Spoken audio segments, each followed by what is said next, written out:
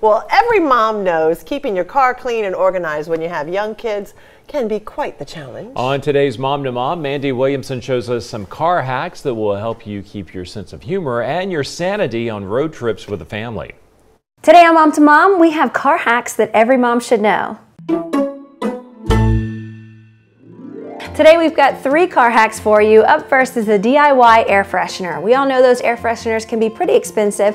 This one is not. All you're going to need is a clothespin, some puffy balls, some glue, and of course your essential oils. Once you get this assembled together, you put it in your car AC unit, and then of course you have a wonderful smell and it lasts a very long time. Up next we have these silicone cupcake holders.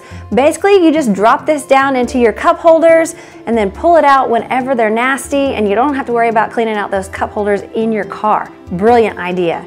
Next, we've got a fun little thing for your kiddos when you're on those long trips. Basically, you want to take these Post-it notes, put the times on them from when you're traveling. So if you're traveling at 3, put 4:30 on there, 5:30 on there, 6:30, and for every time that you hit, you hand them a treat. So it actually gives your kiddos something to look forward to.